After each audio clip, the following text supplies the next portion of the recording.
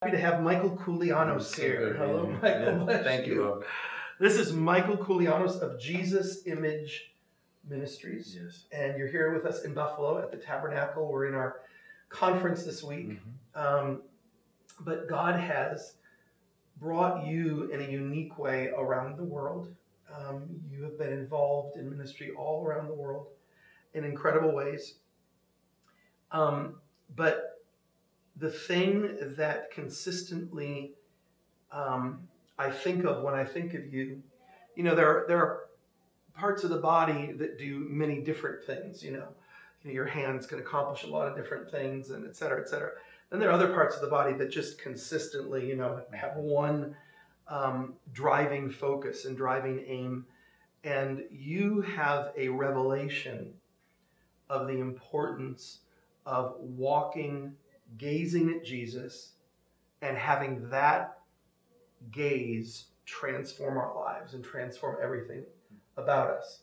And that's what you bring to the body of Christ. At least that's what I think of when I think of you. And then what comes out of that, healing and blessing and restoration and salvation and all of those things, but it comes out of a living connectivity.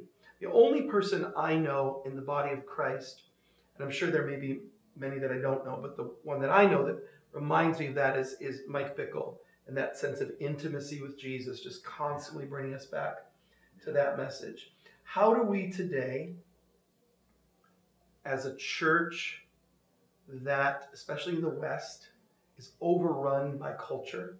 Sometimes church looks more like a culture than we think it should.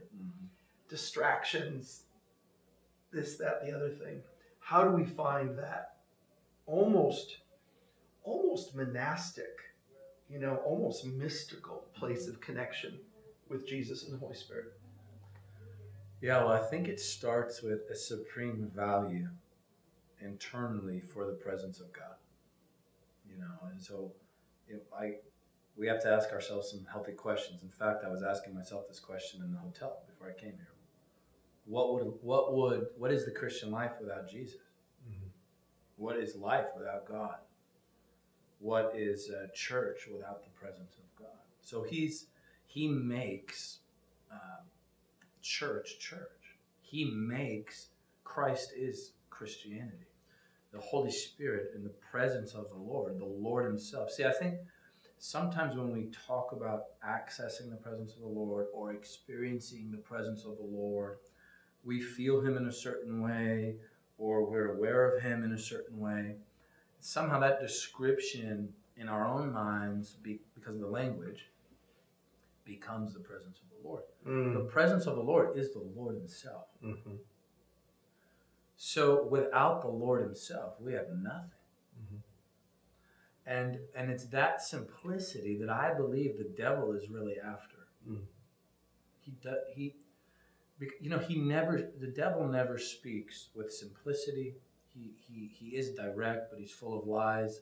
He seems to throw this hodgepodge of confusion at us and seems to hit us from multiple angles and in multiple ways to knock us off the saddle of simplicity, where God comes to us and says, here I am. The 23rd Psalm, for instance. Look, even in the midst of our enemies, God has one thing on his mind. Here's a table. Eat with me. Okay, so I'm going to interrupt you. Yeah.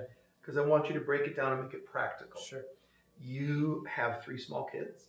Yeah. You lead a growing ministry, which is a corporation. Sure. It's a business, right? Absolutely. There's forms and taxes and all of that, right? Yeah. You travel the world. So practically speaking, you're talking to a mother who's overrun by kids, a business executive, or just an ADD millennial who's bombarded with Twitter and Instagram and Snapchat and all of that. Practically, what are the spiritual micro disciplines that are a reset button for you to keep you in that place? For me, I have to start my day with the Lord. And so me personally, I can't get through a day without it. So I need to be alone with him. So I believe the scripture teaches that the secret place is the fuel of that abiding life throughout the day. Mm-hmm. Not the reverse. Mm-hmm. So as we close the door, so Jesus made it real simple. Look, you want to be with the Father, go to him into the secret place and close the door. We can all do that. Mm-hmm. Shut the door. Pray to your Father who's in secret.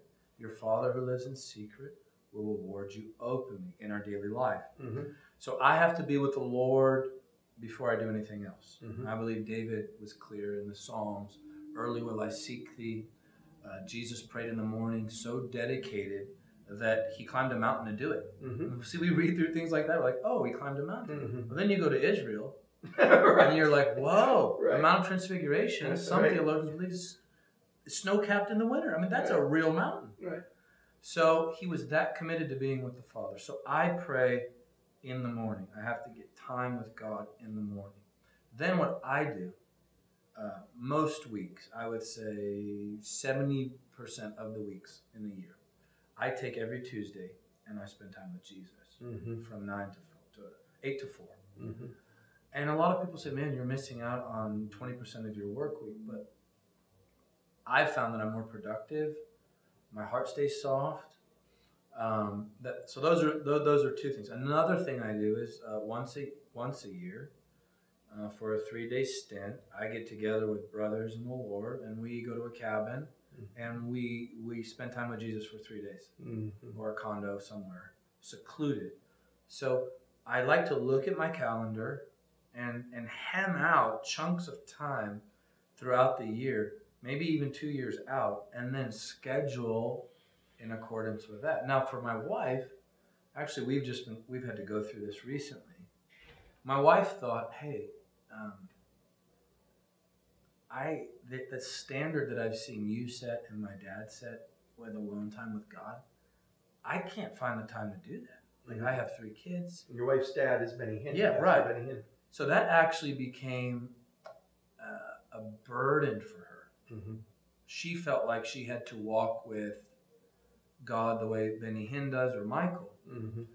And recently, the Lord really, through Bethel and the ministry of Pastor Bill and their team, really just ministered to us and to her. So look, you've got your own DNA with God. Mm-hmm. So now my wife, it's been really cool to watch her now find those moments during the day, 30 minutes here, 10 minutes here, 15 minutes there. Actually, it's as practical as what she does now as she sets an alarm on her phone. Mm-hmm. One goes at 8:45, she communes with the Lord in the morning. At 12 o'clock, she has dialogue with God, and then again at 4:45. Mm-hmm. So there's a lot of practical things you can do. But I think in a nutshell, Robert, it comes down to this. If you value it, you'll make time. But see, here's the thing that's interesting to me as you share this, is that you have just laid out both daily, weekly, and then throughout your year, set times. And that immediately makes me think of the Jewish spiritual cycle. Very true. Where, I work with a lot of religious Jews, a lot of Orthodox Jews, and they're early morning prayer at 5:30, 6 a.m. in their synagogue. Yeah. They can't have a prayer service without 10 men coming to form the minyan. Right. And so they're there. If they're in a foreign city, they're looking for a synagogue where they can go and pray, because they have these set times with God. And then weekly, they have the Shabbat. Mm-hmm. And you've been in Israel when the Shabbat descends on Jerusalem. Totally. And there is a holy presence that just comes in. You're taking everything slows down. Now you're hitting. And then you said, I go away with my brothers, for 3 times a year. Every righteous Jewish man, 3 times a year.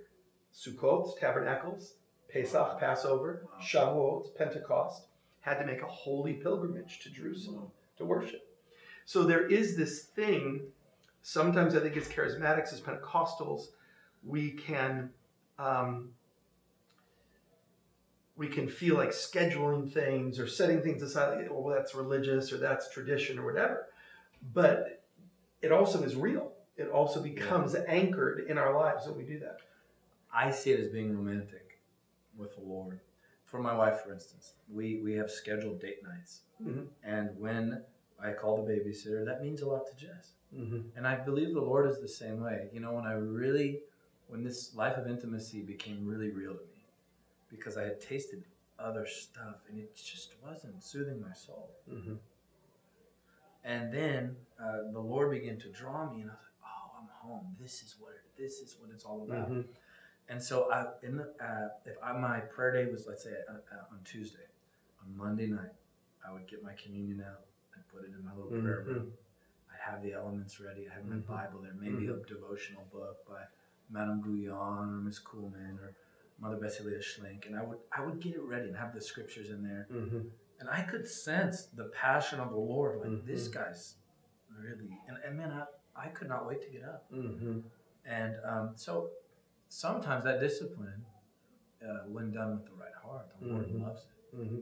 And tonight, as you were preaching, you just shared your heart and the heart of the Lord so beautifully. But for a moment, I was caught up. I don't remember exactly what phrase you said, but somehow the word restoration came out in your message tonight. And I instantly, it was like the 4 letters R-E-S-T kind of just jumped off, and I saw that link between rest and restoration. Wow. You know, part of what God promises us is rest. Yes. And that rest is not only physical, but it's rest for our souls.